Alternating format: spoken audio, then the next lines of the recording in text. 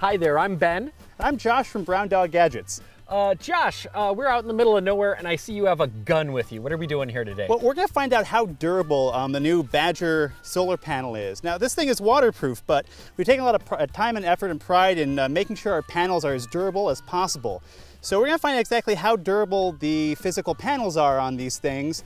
So these are the actual cells we're talking about, which we've got one of those right here. Exactly. We got our Badger panel.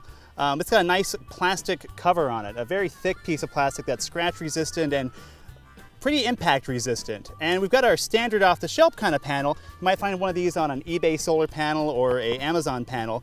Very your standard epoxy covered solar product. So we're going to compare the two of these with a 22. Now hang on, you're not suggesting that these are actually bulletproof solar panels, are you? I mean, I got a coffee table, I tried that. No. Actually, I fully expect to shoot through these. We're going to actually see how much damage is done to each of these to compare. We'll actually see which takes the less amount of damage between the two panels. Okay, so let's set up some slow-mo cameras and go solar panel target shooting. So we got the competition on the left and the Badger panel on the right, firing a 22 into a solar panel.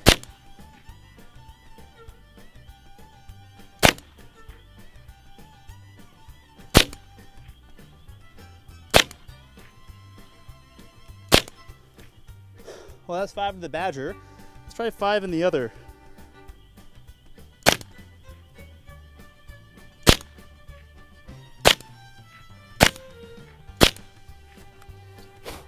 So 5 in each. Let's see what happens. Well, what do you think? About the same, actually. Let's see how well they went through on this one. Oh yeah, they blew out the backside pretty darn well. Oh wow, that's weird. It's like fiberglass backing. Well, yeah, like any circuit board's fiberglass. Sure. Let's try these guys. Pretty much the same. And my one first shot, which was low. Pretty much they both handled about the same. So what we're going to say is that solar panels are not bulletproof. No, not these guys. The 20 gauge, it fared better on the 20 gauge than did the 22. But you know, actually I have a few more shots left on the other 22. I could take a few more shots to see what the heck happens.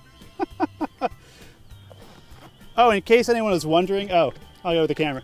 In case anyone was wondering, that was the other gun was my 1022 takedown from Ruger, and this is my Ruger 9622, the little known, little loved lever action version of the 1022, which I like way too much. So we're gonna give a little lever action fun with this guy.